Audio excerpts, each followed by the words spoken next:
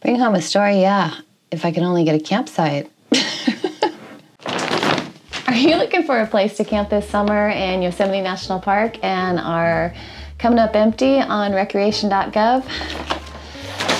Yeah, I've been there many, many times. If you don't book your site the minute they become available at 7 a.m. Pacific Standard Time, then you're probably gonna be out of luck. And the bummer is people will book them all up and sometimes they don't use them and they don't cancel. It's super frustrating. Well, I have some tips for you. Welcome to Yosemite. Here is your parking pass. Last year, I camped outside of Yosemite mainly because in 2020, the park was open, but the camping wasn't. So I have a few tips for you guys of where we stayed and a few locations that you might want to check out. So stay tuned. Before you actually get to Yosemite or before you go on your trip, make sure you do have an entrance reservation. If you have a National Park Pass, it only costs you $2 to reserve it. If you don't have a National Park Pass, I think it's $35. But book ahead, and a lot of national parks are doing that this year in 2021, mainly to alleviate some of the crowds. And honestly, I like it because the parks are not as busy as they've been in the past, and you really can enjoy it. Last summer we stayed at Fish Camp. It's about 1.5 miles outside of the southern entrance of Yosemite National Park. And it's $34. You do reserve your site on recreation.gov.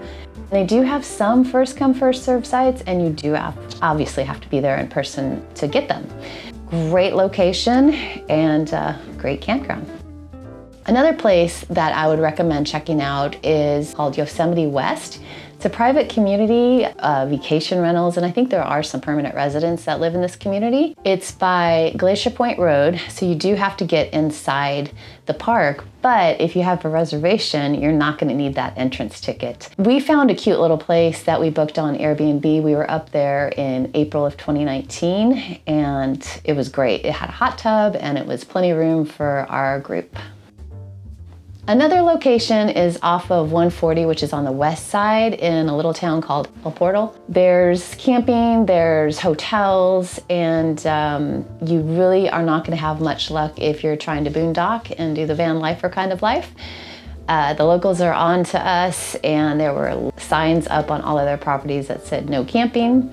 We didn't find any forest roads over on that side. Maybe we missed them, don't know. But we ended up staying at Indian Flat RV Park.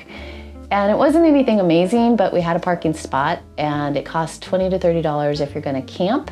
They do have tent cabins there, and I believe they were around $135. I'll leave all the information in the description below of how you can check that place out.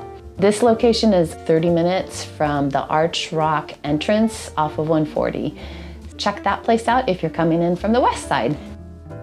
If you're coming in from the east off of the 395, there are several campsites over on that side that are in the Inyo National Forest. That's outside of Yosemite National Park, but not very far outside of the park. All of them are first come, first serve. There's 10 sites, and 3 of them are actually next to lakes, which is kind of a bonus. It's beautiful over there. The only downside I see for first come, first serve sites is obviously you don't have a reservation, so you have to be a little adventurous and just hope to get a site or make some new friends and maybe share a site. One thing that we did learn was when you do have a site, people may drive through the park in the middle of the night looking for a site, so bring earplugs for that one. A tip I have for you for getting a first come, first serve site is go in the morning when people are packing up, especially if it's during the busy time, which is July and August in the summer here. And just park your car, walk around the campground, and check out the little tags on the posts and see who's leaving. If they are leaving, politely ask if you could nab their site.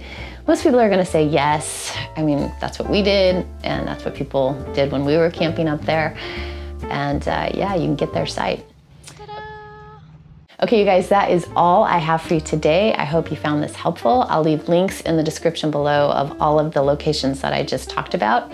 And I hope you have some good luck this summer and get up to the national parks in Yosemite and go have yourself an adventure. See you guys on the trails in the next video.